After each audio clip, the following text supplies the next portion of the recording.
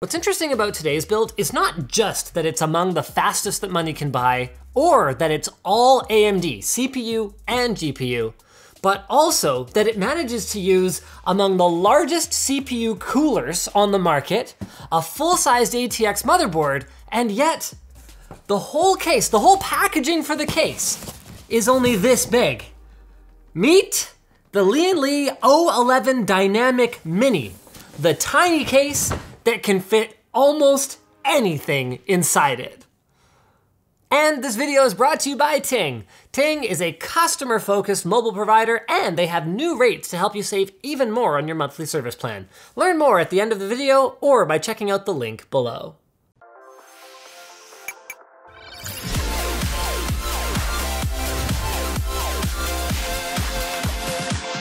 Given then that the main focus of this build is in fact the case, I'm just gonna go ahead and clear all this other stuff off the table.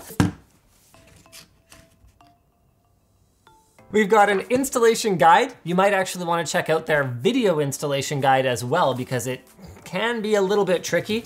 A whack ton of brackets. We've got one for extending the motherboard tray, facing out the back panel, pump mount or something. More brackets. That wasn't enough brackets already. Screws, cable ties, and all of that good stuff. As we'd expect from Lian Li, the case is made predominantly out of aluminum, so you can see. Got my little magnet here, it doesn't stick, and it being 2020, it uses tempered glass panels in both the front and side. Of course, that doesn't mean that they've skimped on airflow. It was built in collaboration with renowned overclocker Der Bauer, and Lian Li advertises adequate airflow. And I tend to believe them.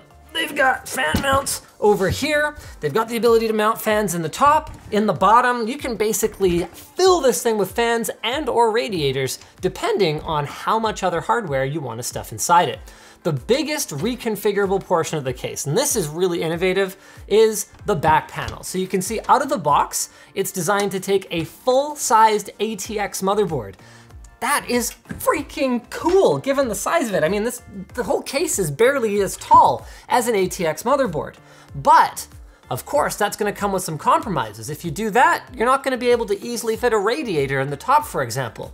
So if you don't like that option, you wanna go, let's say MATX, you can go ahead, pop these out, pop a spacer in here, move the whole thing down, and now you've got a ton of clearance at the top for going water cooling. So cool, look at that. They've got these ferrous metal strips on either side of these perforations. That allows you to mount a magnetic fan filter, or if you really wanted to, an RGB strip. We won't be using it, but despite its diminutive size, the case does allow 3.5-inch hard drives to be installed. And what's more, they're actually accessible via this cover at the back. This is one of the really nice things about these cube style cases is once you get all the panels off of them, holy smokes, do you ever have a ton of room to work.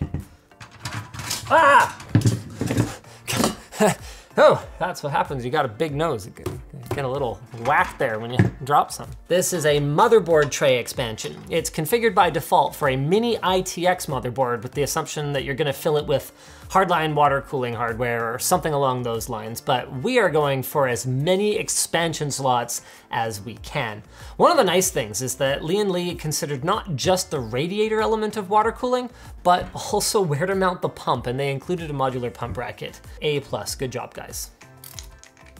Now, before we start installing the rest of the components, I want to talk about the last thing that allows this case to be so compact without compromising expansion, and that's the fact that it takes an SFX-L power supply. I am a big fan of these power supplies. They are just as small in the X and Y dimension as an SFX power supply, but they're slightly deeper, which allows them to take a 120mm fan. Now, it's still a slim 120mm fan, meaning it's not as quiet as a thicker one because it just can't generate enough static pressure unless it spins faster, but it is a great compromise between SFX and ATX, and you can get them in like crazy configurations now. Look at this. This is an 800-watt, fully modular power supply that's this skinny. So that is what keeps the thickness of the case down / allows it to have nice tall graphics cards. Like you could probably put an RTX 3090 in this thing, if you could find one. Enough case talk, let's move on to the meat and potatoes. You don't have to spend a ton of money to get a fully featured X570 board that's gonna allow you to get the most out of your Ryzen 5000 CPU. This one here has 4 memory slots, decent VRM for overclocking, USB 3.1 front panel support. It's got 2 M.2 slots that both run at PCI Express Gen 4 speeds, and it even has support for NVIDIA SLI and Crossfire. For our CPU, we've gone with the sensible but still very high-end Ryzen 9 5900X. This is the only one in our entire office, so as soon as I'm done with this build, I will be promptly taking it back apart and giving it back to Anthony so that he can use it on his GPU test bench. Da, da, da, da, da. For RAM, we've gone full bore. This is 64 gigs of G.Skill Trident Z Neo 3600 megahertz CL16. So that's about as high as you're gonna go before you start getting into pretty darn pricey DRAM. Now, as for whether you wanna go 4 sticks or 2 sticks, if you're going for absolute maximum speeds, yeah, 2 sticks is what you want, but this is more of a like kitted out machine, so we're going for capacity. Now we can take care of M.2 storage. Of course, we've gone with the ever fancy Rocket NVMe 4.0. This is a 2 terabyte model from Sabrent, and it comes with a gigantic heatsink. The assembly process for this guy is pretty straightforward. You just peel the thermal tape at the bottom, put this puppy right here. This is if you have a double-sided drive like the one that we have. So that is, there's flash chips on the other side. Gotta keep those not cool, but cool enough. Then there's already a pre-applied thermal pad on the bottom of the heatsink. So we just take that, plonk it on top. Then we pop the M.2 into the slot, and it's a little tricky with that heat pipe in the way. I installed it backwards. Oh man. See, there's 3 heat pipes on this side and 2 on this side, so it's easier to screw it in. Now, because I don't feel like putting an OS on the drive we're using for the build, I'm just gonna chuck my test bench drive down here. Shh, you never saw anything. It's Gen 3, oh no, boo, hiss. Time to put a heatsink on this puppy. Now you're probably thinking, gee, Linus, an NH-D15 chromax.black? Really? In that compact case? And I would reply, yes. Weren't you paying attention before? Here's a really important tech tip. If you have a heatsink that doesn't use the original mounting bracket, please keep it safe. You'll need it if you ever RMA your motherboard or if you change out your cooler to one that does use it. So we're only using the back plate, which means I'm gonna put the rest of this into the box. Hi.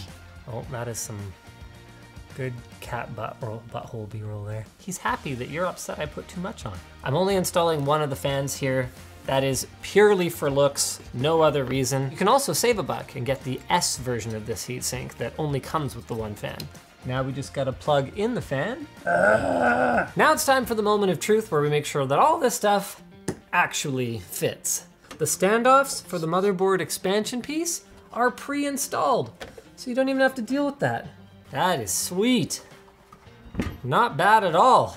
Okay, while my intention was to use 120mm fans, the ones Jake sent me appear to be the ones that were on the roof of the old office as part of whole room water cooling, so they're absolutely filthy. I guess we're going with 140 mils. So we can fit 2 of them as intakes over here. Those will also draw air over the power supply and the hard drives. And then 2 of them, and I guess I'll go intakes for those as well, down here on the bottom. We do have 2 more mounts at the top. Man, these feet are super clever. They've got another slot in them over here for the fan filter to slide in. I love it. Oops.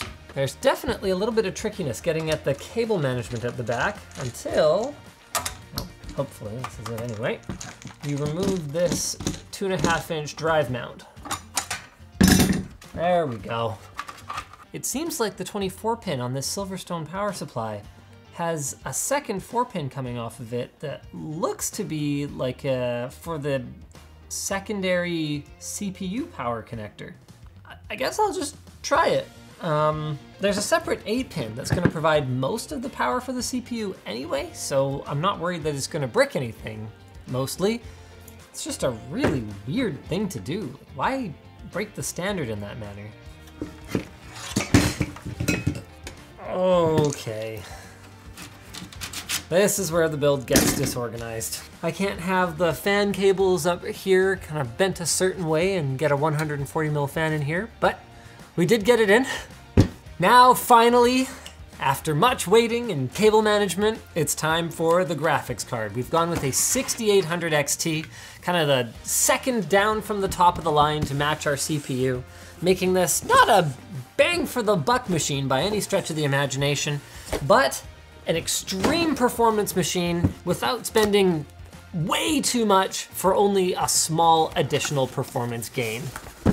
And this is actually my first hands-on with an ASRock graphics card. They became an AMD board partner, I wanna say a couple of years ago? My goodness, this thing is an absolute monster, isn't it? HDMI 2.1, dual display ports, USB Type-C, 3 cooling fans. If it was me, I might have just put a bigger cooling fan in the middle rather than this kind of decorative fascia piece here, but it's not up to me. And look at that. They've actually got a built-in switch so you can turn the LEDs on and off. Naturally, we'll be leaving the LEDs on because we want the full performance of this card, and everyone knows you need RGB for that. PCI Express Gen 4, here we go, ladies and gentlemen. Like, they're not short enough for it to be tidy to plug them straight into the same card, and they're not long enough to get them out of the way. I'm not impressed with these cables. Are we done? I wasn't kidding when I said that backplane's not as strong as a one-piece one. There we go. You can peel off the plastic too if you'd like. That's the best part. Ow! Working on the setup here, naturally.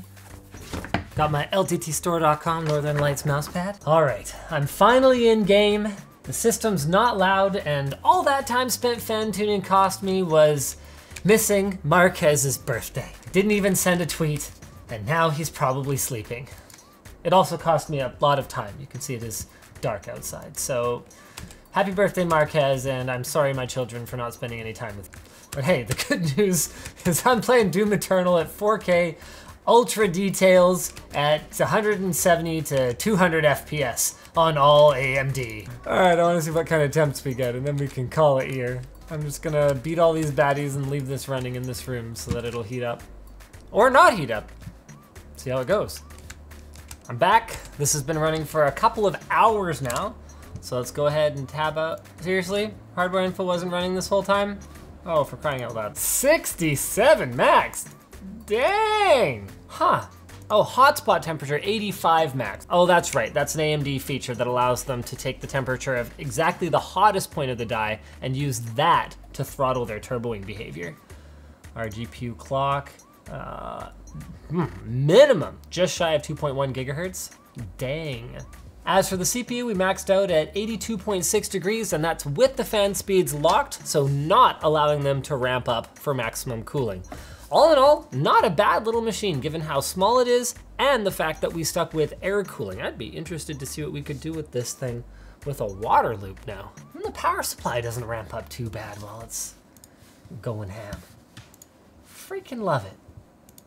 Just like I love telling you guys about our sponsors. Sponsors like Ting Mobile.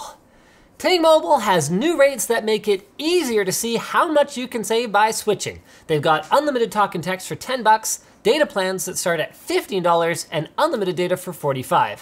And if you liked their previous pay for what you use plans, they're still there. They're called Ting Flex, and they start at just $5 per gigabyte. Data can even be shared if you've got a family plan, so you can connect more phones to save more. You'll still get nationwide coverage in the US and their award-winning service, and pretty much any phone will work with Ting. So check them out at linus.ting.com and get a $25 credit. If you guys enjoyed this video and you love just seeing Team Red gaming machines that are super powerful, you might also enjoy the one where we opened one up from Digital Storm that's literally the fastest gaming machine that you can get.